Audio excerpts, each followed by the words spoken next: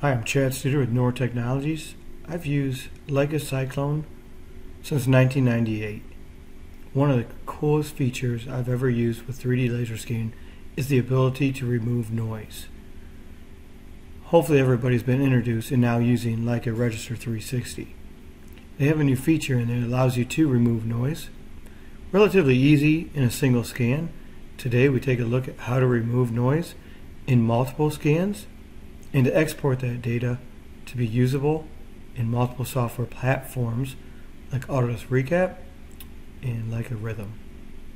Or maybe you just want to bring it into 3DR. Happy to share all the different information with you. Simply by going to each scan world and double clicking, it will find a smooth surface for you. Continue to double click in each scan world till you get the desired results. Delete the additional information and then simply finalize your solution like a normal project. Publish the data to typical LGS, open it up, and you'll notice it's a very clean point cloud. And to show you how much was actually cleaned up from this point cloud, it's really cool because the actual information is still stored inside each scan world.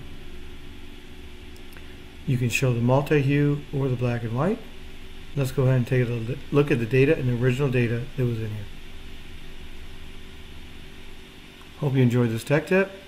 Again, join us again for quick tech tips to make scanning workflows much easier.